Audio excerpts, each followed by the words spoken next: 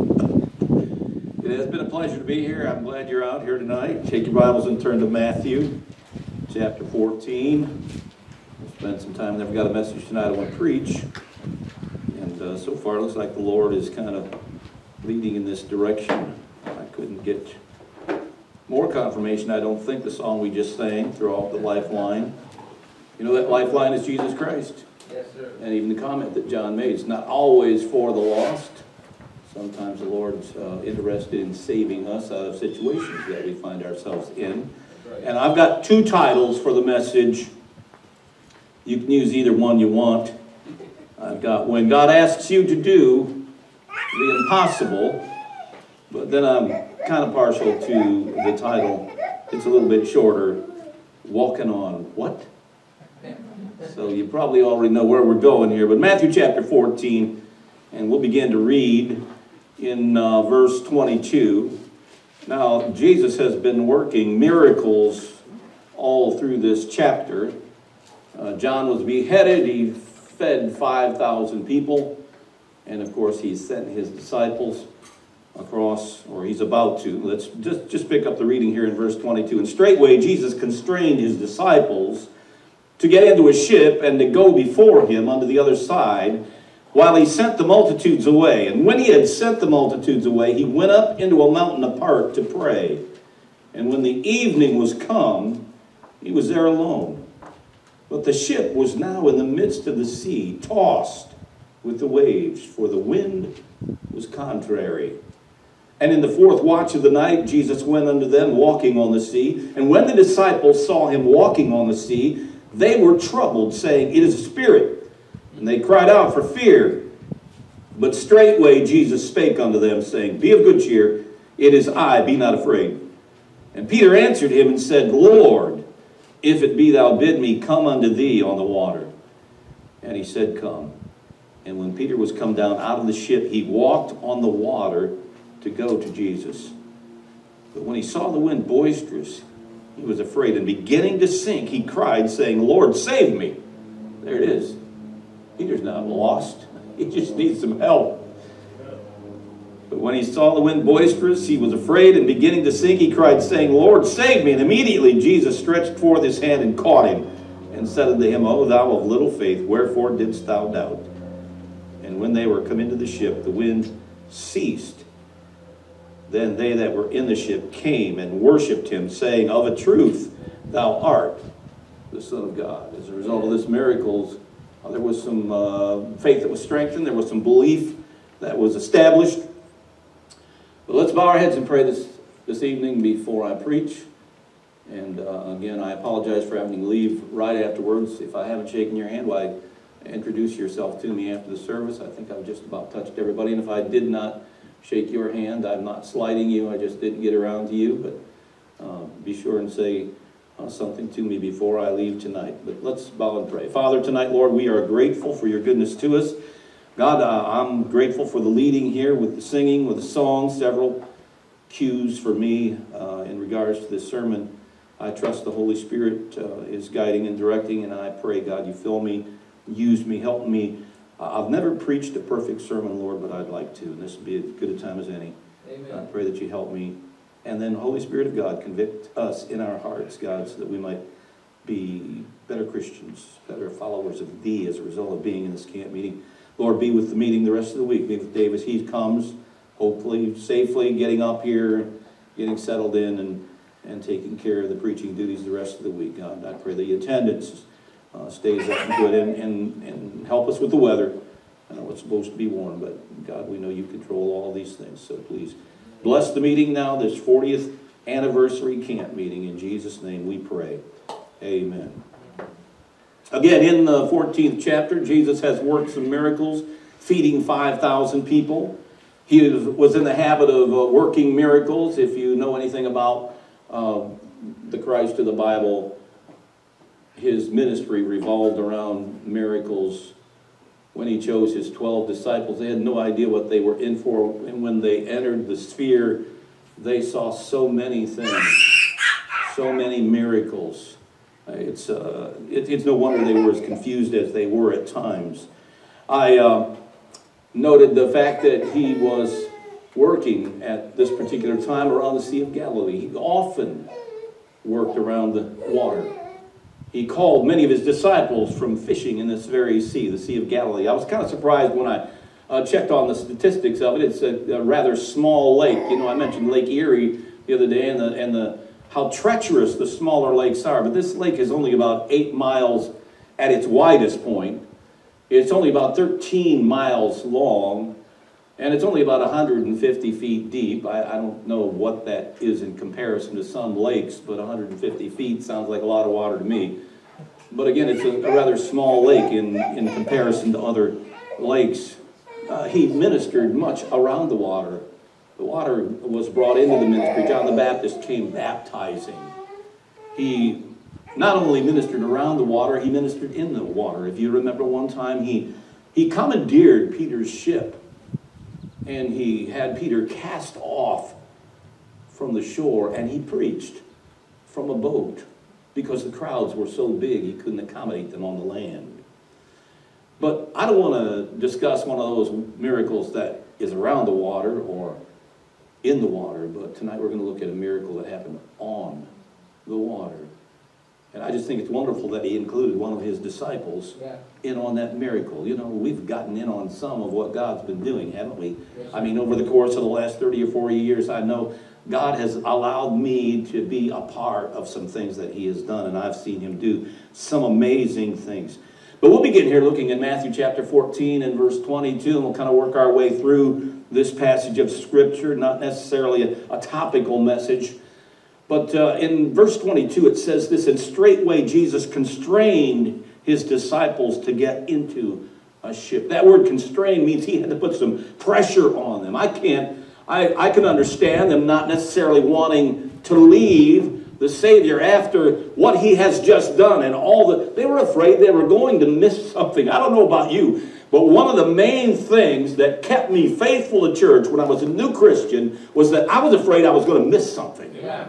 I was afraid that God was going to do something in a service and I would not be there. And the only way I'd know about it is if somebody told me about it. Yep. And I didn't want to hear it secondhand. Yes, of course, it's caused me to sit through some services and be in church till midnight a few times. When God began to move and things were happening. Yes, and I was tired, but I was thankful to be there. I was glad I didn't hear it from somebody else. I had to sit through some rather long invitation times. I remember Rex Harrison playing the piano down at Hope, one of our Bible conferences. No preaching going on, but Rex just got to play the piano, and people just started coming to the altar. And the Lord just moved in. The Holy Spirit just ministered to needs that no preacher probably knew anything about. The preachers probably all preaching all around the needs. And Rex just played a couple of songs, and God spoke to hearts. People came forward, surrendered their lives, got things straightened out with the Lord. Amen. In verse 23, the Bible says, and when he had sent the multitudes away. See, I saw for some reason why Jesus would send his disciples away. And we're getting to that. The purpose is found here in verse 23. He went up into a mountain apart to pray. And when the evening was come, he was there alone. Jesus had purpose to pray. He had some things to pray about, to discuss with his heavenly Father. He couldn't have the disciples around. He sent them maybe to make some preparations for him on the other side. But at the same time, he still had this other situation to deal with. He had a multitude of people, 5,000 people he just fed. He had to disperse them. Think about that. That's a miracle in and of itself. If you think about it, getting rid of 5,000 people who know that you can produce meals from a few fish and a couple of loaves. If you've ever had your relatives over at Christmas time and, really put on the spread for them, you know that they want to hang around forever. You want them to get out of there so you can get things cleaned up. But 5,000 people, I can't imagine it.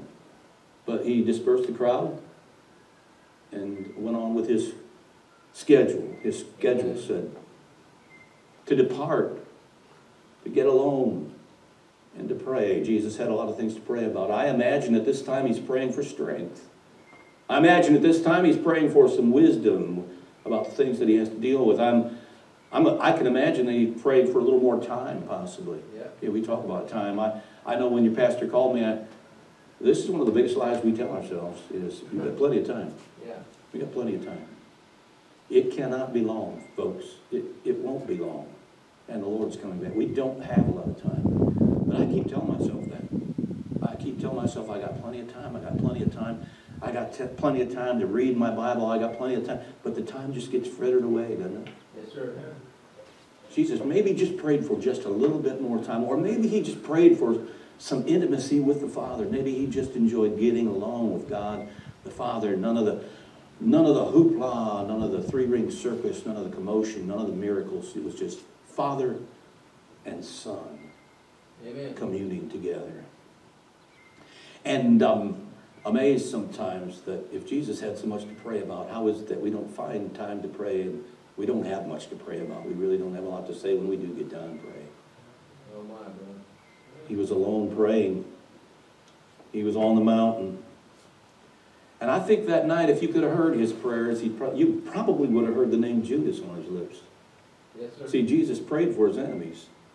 And he knew that Judas was a devil. He knew that Judas would betray him. I think he would have prayed for those scribes and Pharisees that gave him fits. I think he prayed about this trial, the justice that he was to receive. I think he discussed with his heavenly Father. He probably discussed that mock trial, the beating that he was going to take, the scourging, the crucifixion, how all that would transpire. And then I probably think that he probably discussed funeral arrangements. That borrowed tomb, that stone, that seal, everything that went into the death and burial of Jesus Christ. And there isn't any doubt in my mind that he spoke to him about that glorious resurrection that would take place within 3 days and would change the entire world. He couldn't risk praying to God about these matters in front of his disciples. Yes, sir. If they overheard some of the things that he had discussed with God, they wouldn't understand. He was alone. He was in prayer, serious, earnest prayer. But somehow he was reminded, look at verse 24. He was reminded that he had sent those disciples out in that ship. And I don't know how that came about, but it says in verse 24. I mean, we jump from Jesus being alone praying to verse 24. But the ship was now in the midst of the sea, tossed with waves, for the wind was contrary. That's quite a jump, you know. Jesus on the mountain in prayer, and then all of a sudden we're in the middle of a storm with his 12 disciples. We had no idea that was going on. Yeah. Maybe God the Father reminded him, hey, you need to check on those disciples. They're in trouble. I imagine also possibly a gust of wind just came along. That storm would have kicked up some wind in that mountain as well. Maybe just the rustling of some leaves. Maybe it was just an impression that he had. I don't know what interrupted his prayer. I don't believe necessarily that it was cut short. I think he did the business that he came to take care of. But I do know that the Bible jumps from that scene to this one. And somehow Jesus was reminded of those 12 disciples. Maybe he heard a faint cry for help.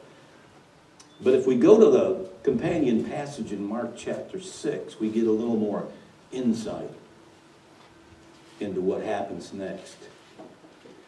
And the Bible says in verse 47, and when the even was come, the ship was in the midst of the sea, and watch this, and he alone on the land. Verse 48, and he saw them. We don't get that from Matthew. We just jump from Jesus on the mount to the ship in trouble to Jesus on the water. But the Bible says in Mark, he saw them. He saw them toiling and rowing. And I noted this afternoon, never saw it before. The Bible's a remarkable book. Yes, it is. But in Mark, it says it was even. It just dawned on me when I read that. It might have been a period of time before Jesus went to them.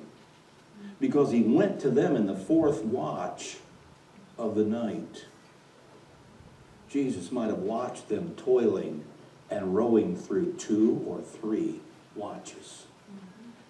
Wow. Just watching. He could have gone at any time. And of course we know the significance, but he didn't go until the fourth watch. In other words, he waited probably until the height of that storm. He waited until those disciples were in a hopeless situation. Oh, you know, we want the Lord Jesus Christ to come now, but the situation is not hopeless yet, is it?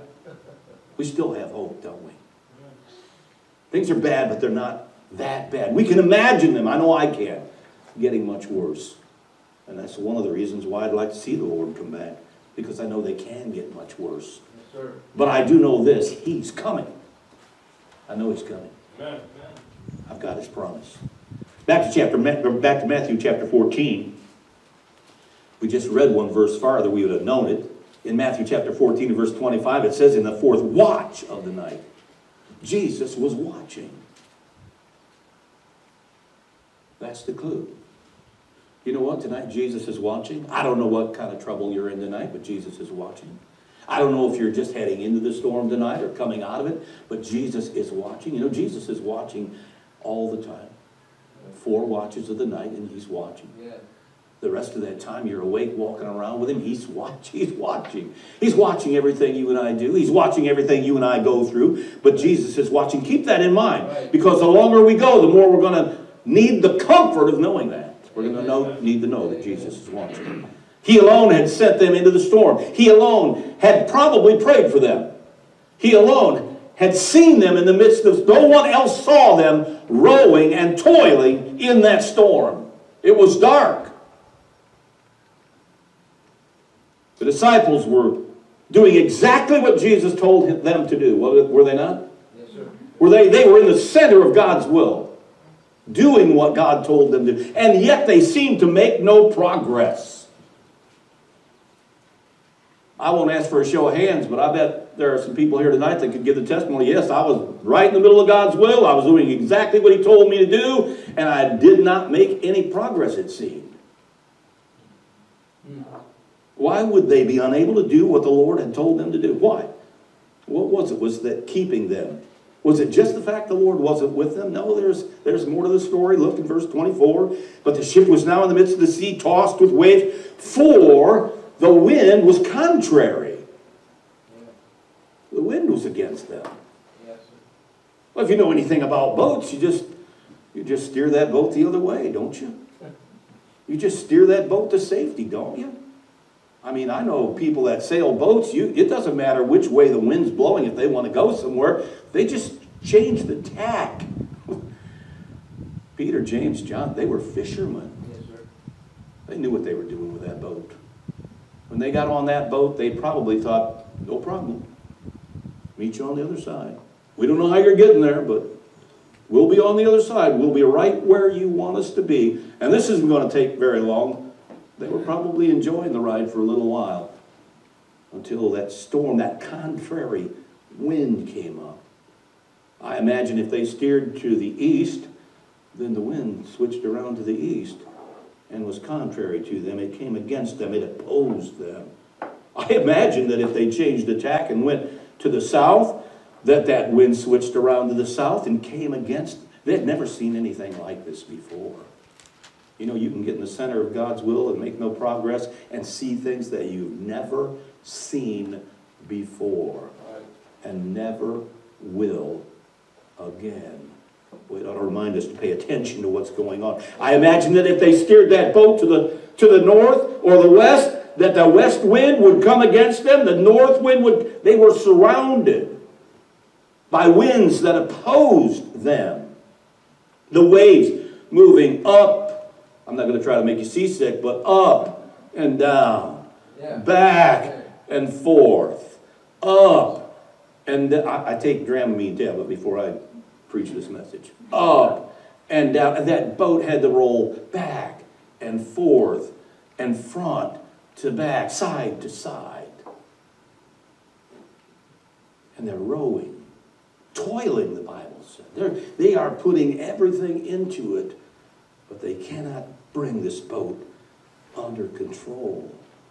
They're looking for hope. But Jesus is nowhere around. They can't see him. They can't see Jesus. And they don't know that Jesus is watching them. Isn't that so much like us? We look around, we We don't see Jesus, and we forget that Jesus can see us from his vantage point. We forget that Jesus is always watching. Oh, these contrary winds are against him. His eyesight is so much better than ours. He knows the precise moment to come on the water. It seems that so many things are against us. Listen, let me tell you, Christian, today, science is against you. Yes. Philosophy is against you.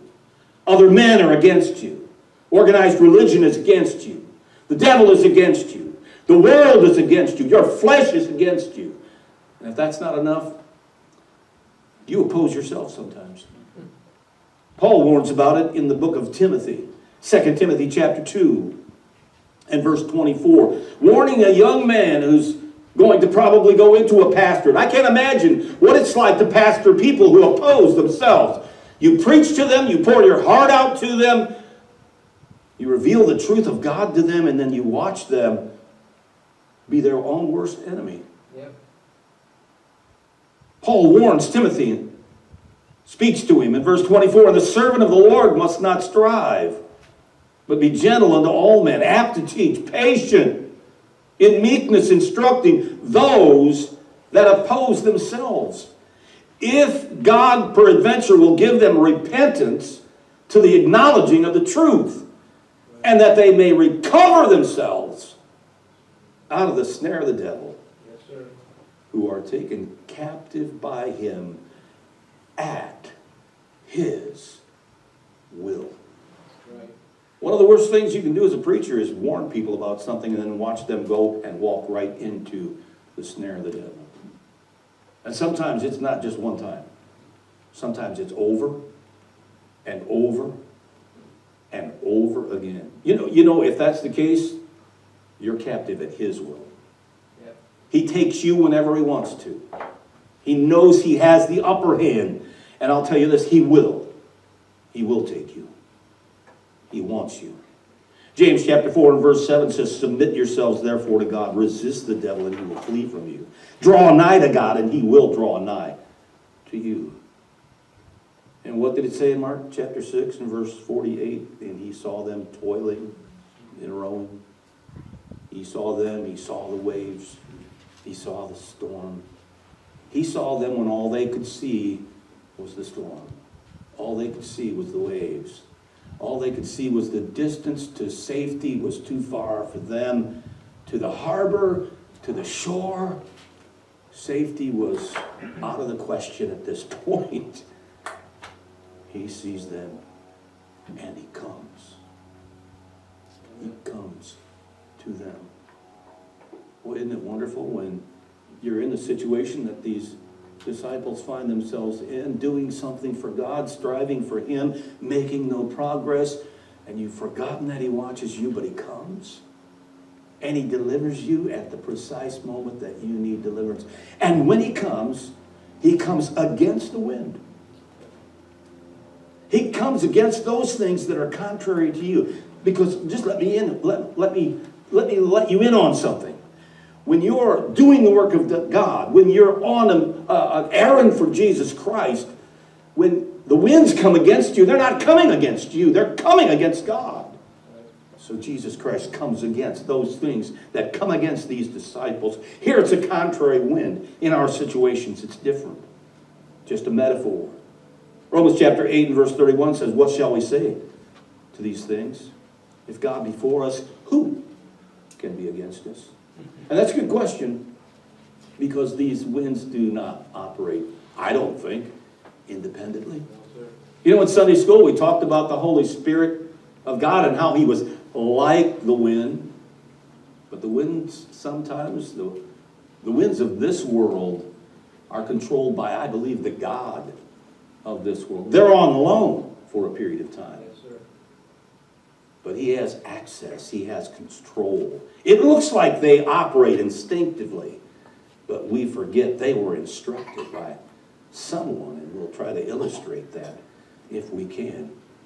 While Christ is plainly seen on this mountain by us with this little picture that we've got presented to us tonight, while we can see the portrait of the disciples, you know, I think if we expanded the frame and panned the camera to another mountain, an opposing mountain. I think we might find the devil at a post. I think we might find the devil watching. I think he might have observed and hated every minute of this miracle that Jesus worked, and was just waiting for the moment when Jesus brought his disciples to the shore of the Sea of Galilee, gave them instructions, and then they set loose from the shore and set sail. And I believe the devil knew that he had them right where he wanted them. But you know, he didn't hit them when they were on the shoreline, did he? No. Be too easy. He waited until, it says, in the midst of the sea. They were in the middle. In other words, it was as far this way as it was that way, every way they could possibly go. You know what the devil does sometimes to us? He gets us into a situation. He waits until you're right in the middle of it. He waits till you're in over your head. Right. And then he strikes. I think we could pan to another mountain. The devil would be posted there observing, waiting for his opportunity. And in the permissive will of God, I think he mustered the winds. I think he called the west wind and the east wind. And then this was going to be a storm like no other storm, and the north wind and the south wind. And if you know anything about the winds, they can't exist. They can't get along together, and they start a churning process. And I think that all started up in the mountain where Satan was at his post. And he sent them down that mountain. And any tree that wouldn't bend would break. Anything that got in his path would roll down that mountain. I think when they hit that floodplain, that wind picked up speed. It started out across the water and picked up handfuls and would dash one bit of water, handful of water against another hand, until waves were produced, until the sea was chopping. And the winds had one target, little ship. In the midst of the sea. That's the one I want. Go get it. And I imagine in my own mind that the wind made its circuit that day. The wind travels in circuits.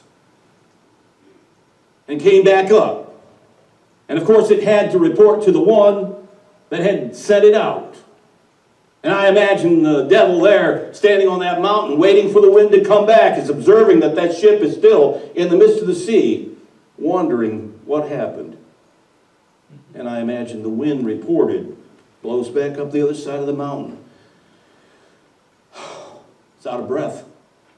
It's giving it everything it has. And the wind is there. And the devil is saying, the devil doing his best Darth Vader impression. What happened? I can't do the voice, but I'm sure the devil can. What happened? And the wind, knowing it has to have some kind of a reason or excuse. I don't know. I was, like I said, the wind's out of breath. I was blowing down the mountain. I don't think I've ever performed better. I think this was the fastest time I've ever clocked. I hit the water. That little ship was right in my sights, but I hit something.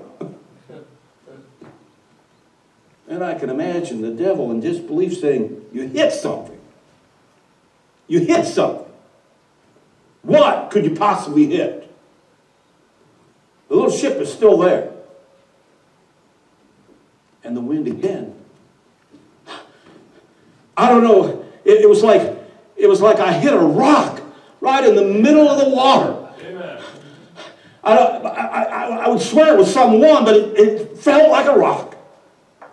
And the devil, in his unbelief, wanting to rebuke the wind. There's no rock in the middle of the Sea of Galilee. You've never failed me. You've taken hundreds of ships off this body of water for me. You've got to have a better excuse than that. There is no rock in the middle of the Sea of Galilee.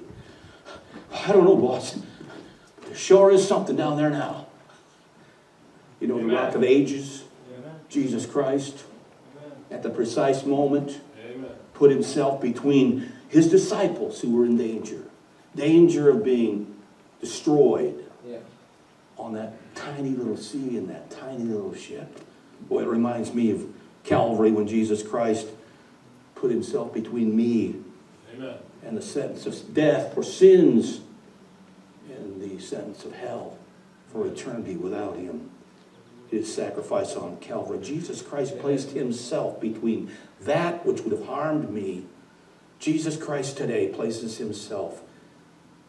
He comes to me in my most precarious situations and puts himself between me and those contrary winds, even that are blowing today in this culture and in this country. And he brings good news. Verse 26 says, he says, be of good cheer. It is I. Be not afraid. Amen. And if they needed anything, they needed some good news, didn't they? Amen. They needed cheer, didn't they? Amen. They needed to know that they didn't need to be afraid anymore. But there was a question in their mind, wasn't it? Because he came in such an unexpected way. They had to rub their eyes and say, we can't even trust our eyes now. It looks like Jesus, but nobody can walk on the water. That's impossible. And if that's not enough, one of them mustered up enough courage to say, Lord, if it be thou, bid me come unto thee on the water. Any guesses who it was? Yeah. Of course you know the story. Peter. Peter's the only one with enough nerve, courage to say, Lord, if it be thou. That's strange, isn't it? Suddenly, in the middle of this storm, Jesus shows up and Peter wants to get out of the boat. The only thing between him and the storm is that boat. The only thing between him and Davy Jones' locker is that boat. But he wants to walk on the water. You could see it was, you could, if you didn't know the whole story, you could say, well, this is just bravado, just an act of bravado. He wanted to be, macho man. He wanted to show everybody. The Lord called him up. Said, come. One word command.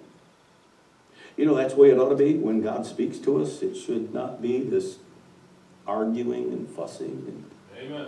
Constraining us to do things. That's right. Should be one word command. Come on.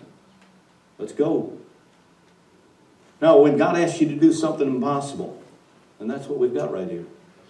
God asked Peter to do something that was impossible. Now, I don't know if in your Christian walk with the Lord you've ever been asked to do something impossible, but if you haven't, you have something to look forward to if he tarries, because this is something. But there are some things that you need to know. Peter did not have a lot of faith. Look, he doubted. If it be thou. He wasn't certain this was going to be the test. But when God asks you to do something impossible, the very first thing you and I must do is make sure that it's God. Make sure that it's God. Right. There's a fine line between faith and foolishness. And sometimes we cross the line. Sometimes we do something foolish in the name of Jesus Christ. Sometimes we get God in on our plans and do something foolish. There's a fine line between those things, and here's what you have to do. And I am convinced that in the day and age that you and I are in and going into even further, you're going to have to be able to do what John is advising us right here in 1 John chapter 4 and verse 1. Beloved, believe not every spirit. Right. Whoa. Just because you hear a voice, just because you get an impression, doesn't mean it's the truth. Just because I warn some of the young preachers that I've taught over the years, hey, listen, everything that you say in the pulpit isn't necessarily gospel. Yeah. You can get in the preaching. You can ruin what God's doing. Be careful what you're doing. Follow the leading of the Spirit of God. Beloved, believe not every spirit, but try the spirits, Amen. Whether they are of God. Because many false prophets are gone out into the world. Whoa, really? You mean some of the preachers that I listen to aren't from God? You mean some of the preachers who get behind a pulpit and with a King James Bible sometimes, a suit and tie and a shirt, maybe they have huge ministries, they're not from God? Yeah, that's what he's saying. Many false prophets. Yeah. And then in verse 2 he says, hereby know ye the Spirit of God, every spirit that confesseth that Jesus Christ is come in the flesh is of God, and every spirit that confesseth not that Jesus Christ is come in the flesh is not of God. And this is that spirit of Antichrist. Listen, if there was ever a day and age when we ought to be expecting the spirit of Antichrist to be saying something, it would be this day and age. Because we're that close. That's right. If the devil ever wanted to create confusion in a society, he's accomplished it in America. Yes, sir. We've gone from Lester Roloff to what we have today. Are you kidding me? You talk about absolute confusion. Ye are of God, little children, and have overcome them, because greater is he that is in you than he that is in the world. You have the Spirit of God within you. If that voice isn't coming from within you, and listen, if that voice is coming from within you and it ain't the Spirit of God, whoa, Yeah. you better be careful. They are of the world, therefore speak they of the world, and the world heareth them. We are of God. He that knoweth God, and that's the key, he that knoweth God heareth us. He that is not of God heareth not us. Hereby know we the spirit of truth and the spirit of error. Listen, in this day and age, discernment has gone out the window, even in a lot of good churches. Yes, sir. And I believe it'll be a matter of life and death before Jesus comes, that you're going to have to discern the Spirit of God in your life, or you will be totally deceived and carried off. You have to become so acquainted with the voice of God. You have to get so close to God, like Jesus Christ, in intimate fellowship with his Father before this miracle. I'm not saying you're going to work miracles, but God can. Amen. Amen. And you can witness them. And you might even be able to be a part of them if you are close enough to him and you follow him. A couple of things. First of all, in regards to these impossibilities, whatsoever God asks you to do is not an impossibility. It's your perception. You know, we look at things that God asks us to do at times and we say, I can't do that. That's impossible. That's our perceived perception of what God asks us to do. Right. In Philippians chapter 4, verse 13, the Bible says, I can do all things, and watch this, through Christ, which strengtheneth me. In Mark chapter 10, verse 27, the Bible says, and Jesus looking upon them saith, with men it is impossible, but not with God. For with God all things are possible. Right. It's perception. It's how you're looking at it. You can look at a problem, or you can look at a command of God and say that's impossible. But God's not thinking that way, because he says, with me, through Christ, it's possible.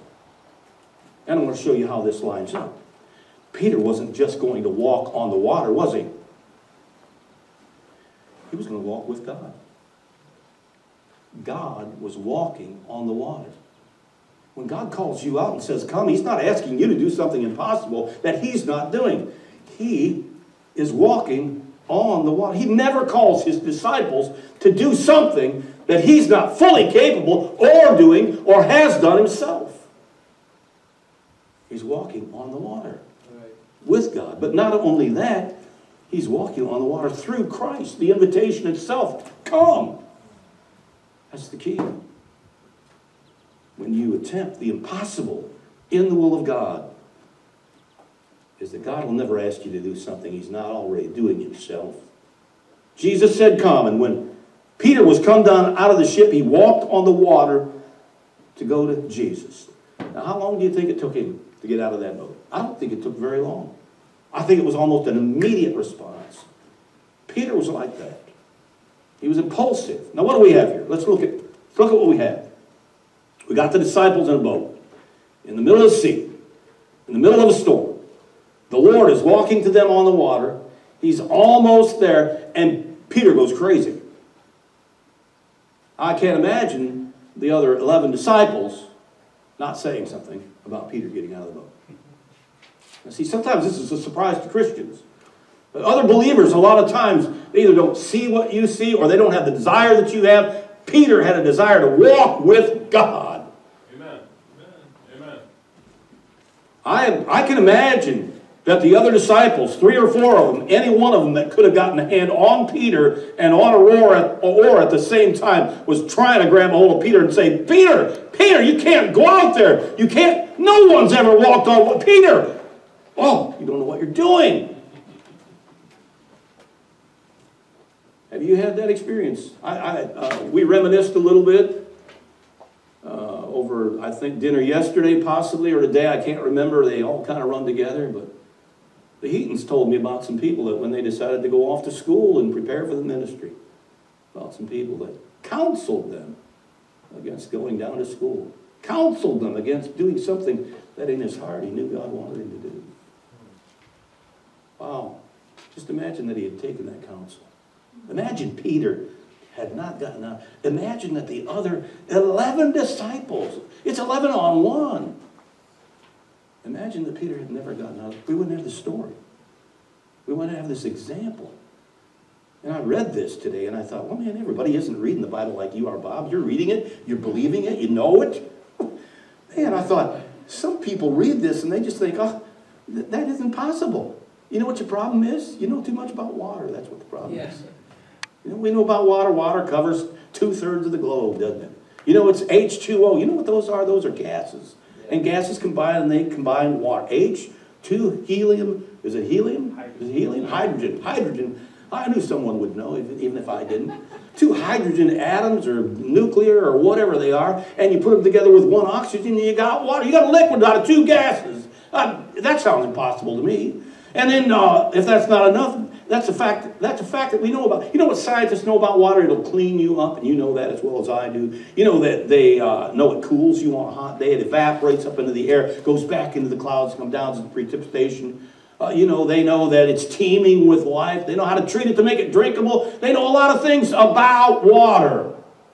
But no scientist will ever get out and walk on the water. Why? Because they're reading the wrong book. They're reading the science book. I'm reading the sovereign Word of God. Amen. If he said it, I believe it.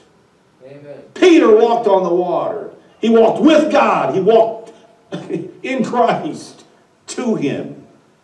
Oh, scientists know so much. Science is against you. Don't forget it. That's right. I'll tell you who will try. No scientist will ever try to get out of a boat. Not a perfectly good boat.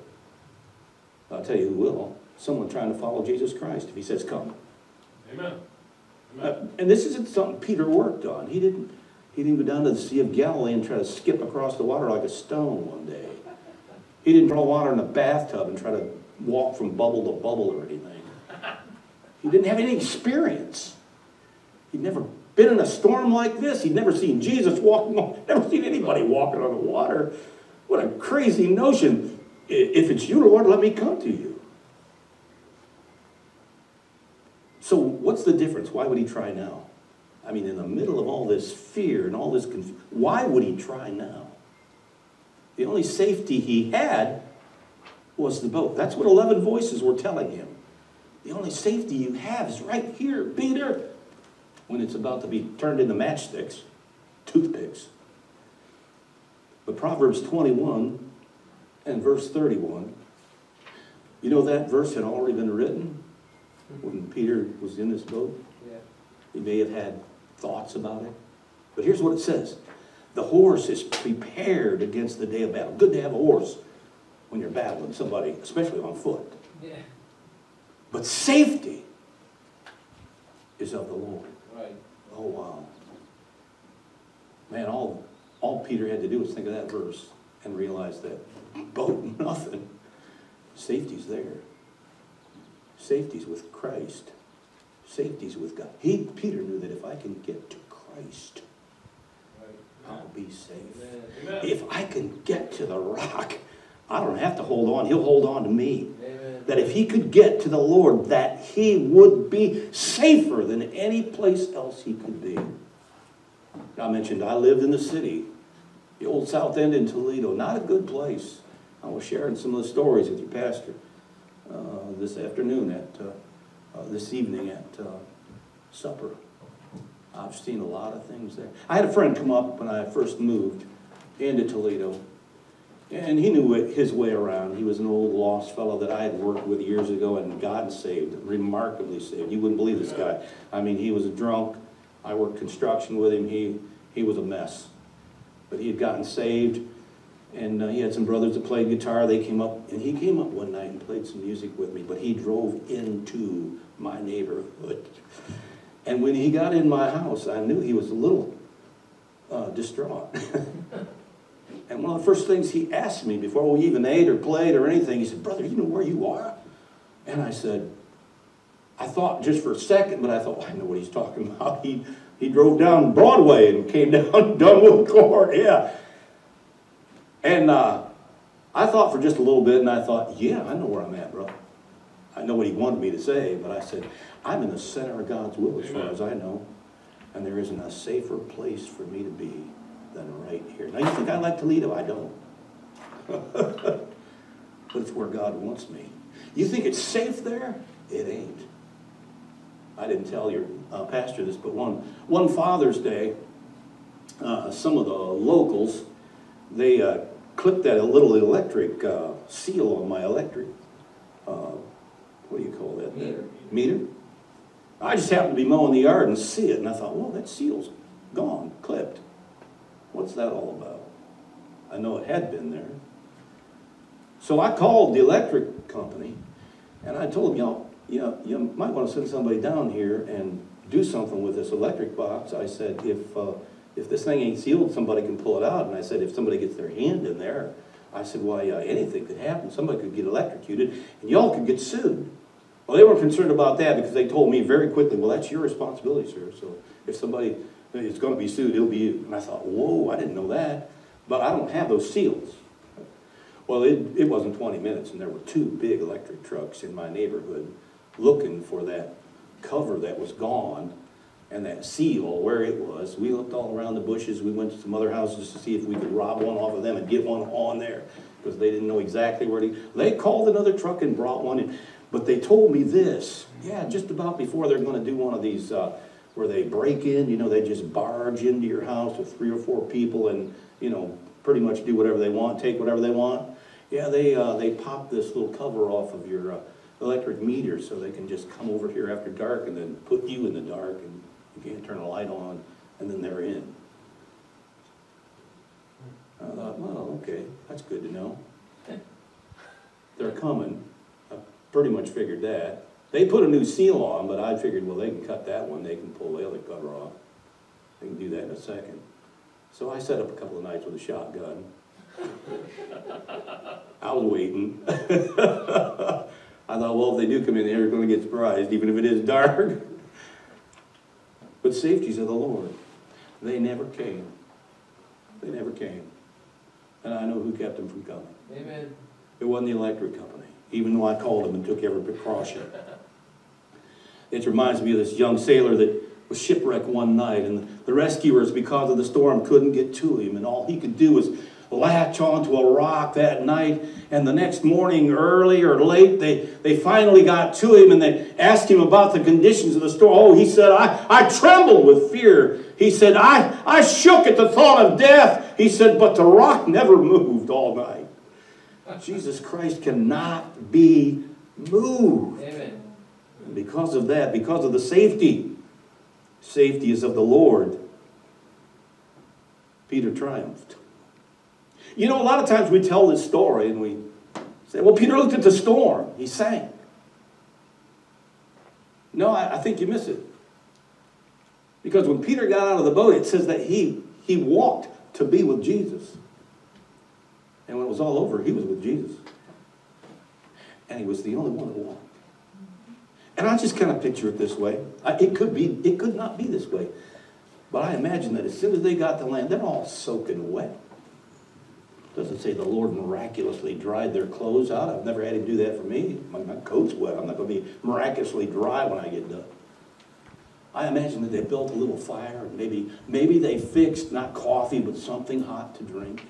They all sat around, huddled around that fire, maybe had a shawl on because it was starting to maybe get cool or heat up, I don't know.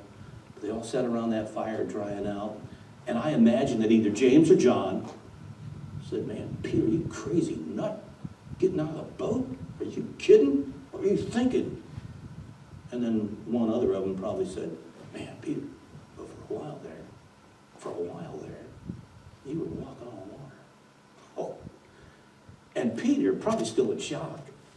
He didn't know what just happened. He probably thought about it for a minute. Yeah, I did. Yeah, I did walk on water. None of you guys get out of the boat. I think when we get to heaven, we're all going to get to tell a few stories. It's so much fun doing it here. I think we're going to have some time to tell a few stories. We're going to be able to talk about what the Lord did for us and what he allowed us to do with him. And Peter's the only one. Amen. I don't think they talked about Peter denying the Lord. I don't think they talked about Peter, saying, not so, Lord, and the Lord saying, get thee behind. I don't think they talked about any of those things. I think every once in a while somebody brings it up and says, man, Peter, you did something nobody else ever did do, nobody else ever will do. Oh, I wish I would have got out of the boat. Amen. Why don't you bow your heads and close your eyes tonight? Now listen, you're going to get where you're going. I guarantee that. You have the promise of God on it. No matter what the devil throws at you, and along the way, God may just ask you, if he hasn't already, to do something impossible. This ought to encourage you tonight. If he does, when he does, obey that one-word command. Just come. I'm going to open the altar tonight. I know it's hot. You may not need to come. If you don't, why don't? It's early in the meeting. You got, just like we said, lie to yourself. You got plenty of time. Brother Heaton said tonight, it'll be Friday before you turn around. And you won't remember the preaching tonight unless the Lord reminds you. Maybe you need to come tonight. Maybe it's just a walk with the Lord that you need help. Maybe that's what seems to be impossible to you. Maybe it's just a regular prayer time. Maybe it's something as simple as a witnessing to other believers. Those things sometimes to us look impossible, but with God they are possible. We're going to have the pianist play just one verse of one song. If nobody comes, I'll pray. And the mosquitoes aren't out yet. But I'll be on the road before too long. And be back in Toledo. Back in the routine just like you tomorrow. Waiting for the Lord to come. Waiting for my next orders. Just go ahead and play one verse, one song. We sang that song tonight, Throw Out the Lifeline. And the Lord just kind of confirmed to me, man, you're preaching about a boat tonight. Preaching about the lifeline. I was the lifeline for Peter. Jesus Christ was the lifeline for me. There's a line in that song that talks about the lifeboat. Jesus is the lifeboat. I'm on that lifeboat. I've been saved. But I know some people that aren't. I know some people that I can throw that lifeline out to. I know some people that I can help get on that boat. All I have to do is follow the leading of the Spirit and have that happen.